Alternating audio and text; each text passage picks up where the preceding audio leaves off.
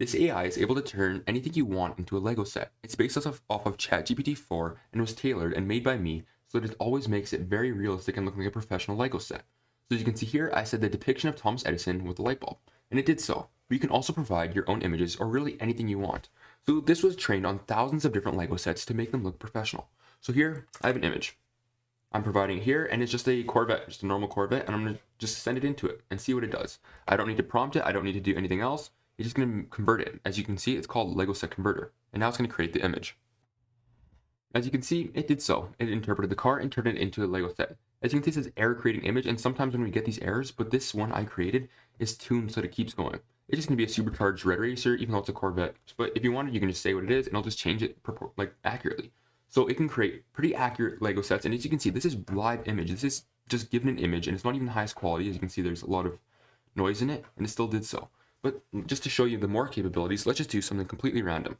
I'm going to say, show me the Burj Khalifa in France instead of the Eiffel Tower. And watch, it will do so. And as you can see, it did an image. This is a harder one to do. It's pretty unique. So we have the bottom here is the Eiffel Tower, and it looks like it goes into the Burj Khalifa.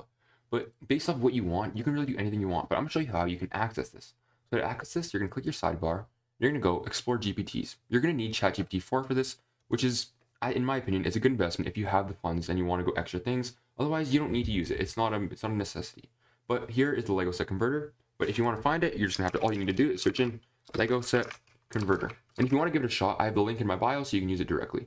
All you can do is then just click on this, and you can access it. You can do whatever you want. And I'm just going to show another example here, just of something completely random to show that this isn't trained on other ones. This is generating and turning into Lego sets. All you need to do is provide the word. So I'm just going to say something that couldn't be a Lego set. Let's think here really quick.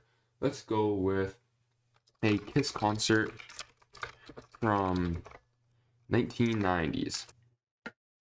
And here's the image. As you can see here, we have the Lego set, the Kiss thing, and it has the characters here in the foreground. But say you wanted like a change. You didn't like this. You want to show the stage. Just say stage in foreground as well. And it'll do so. And here we are. As you can see, here's the Lego set. It shows the Kiss thing back here, Lego, and it has the whole Lego set here of them performing. So if you like this video and you want other AI content, feel free to subscribe and let me know what you want to see next.